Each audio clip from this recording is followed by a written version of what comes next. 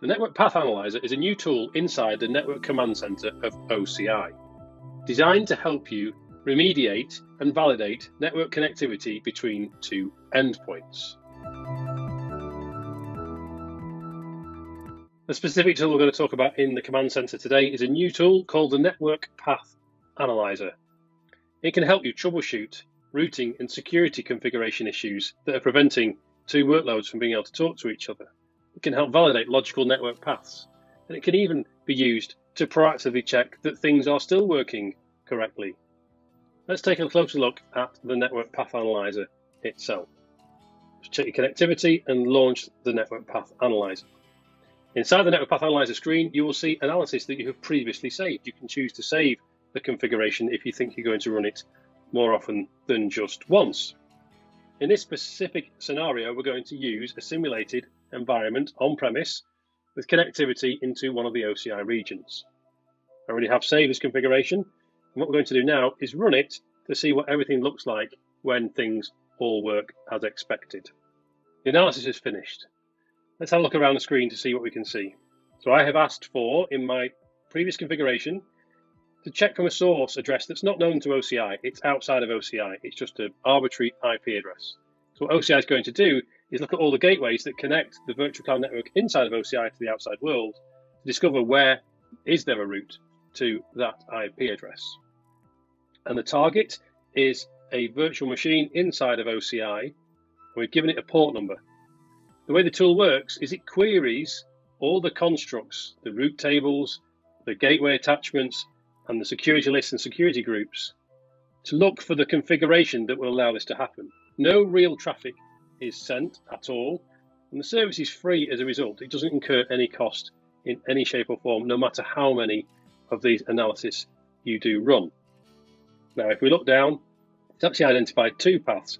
In this case, I have two different IPsec tunnels from on-premise to my OCI DRG. That's why we're seeing two independent paths, one per tunnel. So it's identified that for us. And if you look further down, you can see it's also tested the return path and found a suitable return path. Again, just by querying the configurations of all the different constructs inside of OCI. Let's now take a look at an example where something has been purposefully broken in the scenario and see what the Network Path Analyser tells us in that case. Great, that analysis is now finished. And again, we can see successful traffic from my instance inside my VCN to simulated connection to Google's DNS servers. All the security lists are in place, all the routes are in place. So if that traffic were actually to be sent, remember it's not with the Network Path Analyser, it just looks to see if it were sent, doesn't actually generate any traffic.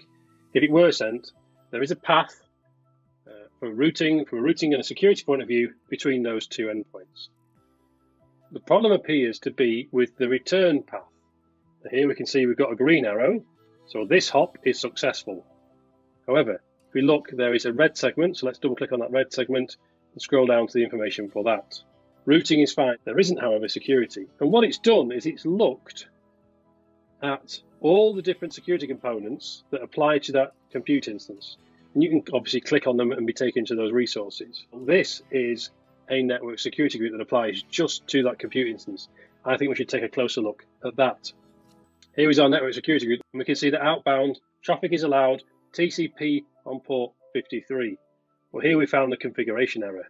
Okay, these are stateless rules. So we've created a stateless rule for outbound traffic, and we've created one for inbound traffic. And if we take a closer look, you'll see that the protocol is UDP. So if we were to look at the Network Path Analyser, we have configured the Network Path Analyser to look for TCP. So it's done what it was supposed to do, and it's found the issue. The issue is that we need to edit this security list and change UDP to TCP, apply the changes, and if we rerun the analysis, hopefully we've fixed the problem. The analysis is finished, and hopefully if we scroll down now, we'll have success in both directions, which indeed we do. If we look at that unsuccessful hop now, you can see fixed our security group and traffic is allowed to pass as required. I trust you'll find the Network Path Analyser really useful. It'll help reduce the time to resolution for your faults. It will help you verify that the changes you have made have been successful, and it will let you proactively check that connectivity is still flowing in the direction that you expect and with the security settings that you also expect. Look out for more tools coming to the Network Command Center in the future.